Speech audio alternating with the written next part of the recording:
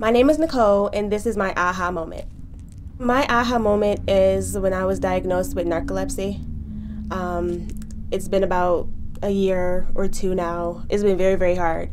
I went from working ever since the age of 16, I'm 25 now, to not working for about going on 2 years now. And I finally realized how it feels to be a person who hasn't been able to find a job, or who's been struggling. I used to be a very, very, very shy person, and ever since I was diagnosed, I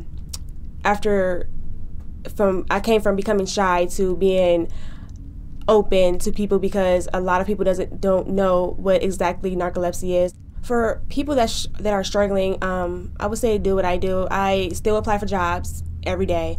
Never give up. It made me stronger. That's what I can say.